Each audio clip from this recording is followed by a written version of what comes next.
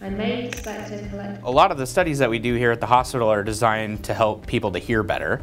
And in order to do that, we have to be able to control and create realistic environments to do our experiments in, because the places where people listen in their everyday environments, like classrooms or busy streets, have a lot of different sources of acoustic information. And so we can't recreate that without a really nice space that allows us to control all of those different sounds. I may expect to collect wood. The Anechoic chamber was developed as a co-initiative with the Great Plains IDEA Clinical Translational Research Center at the University of Nebraska Medical Center.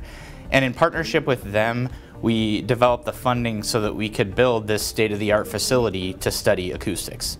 This is a specialized research facility for hearing and multisensory research. So the walls are treated with deep wedges, and those are designed to capture sound that would reflect from the walls and make an echo.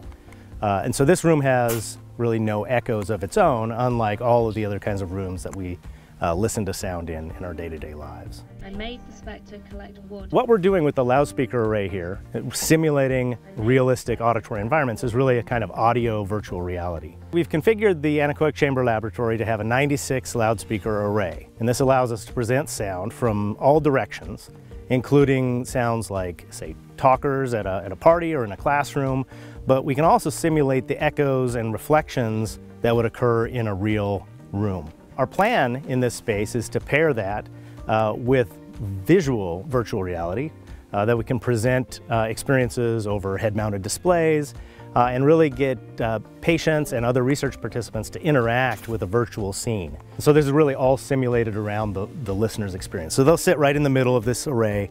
We can control the sound arriving from all directions. And in a typical experiment, they might use a touchscreen like an iPad, or they might be wearing a virtual reality display. Here we have very good control of the audio component of that.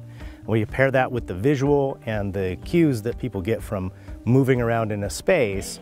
We can really start to tackle how does multisensory information help people of all types get around in the real world. I hope with the research that we're going to do in the Anechoic chamber that we can develop new technologies and new techniques that will be helpful to everyone, including people with hearing aids and cochlear implants, to try to improve listening in classrooms, to try to develop technologies that we can't even imagine today because we have these capabilities in the Anechoic chamber.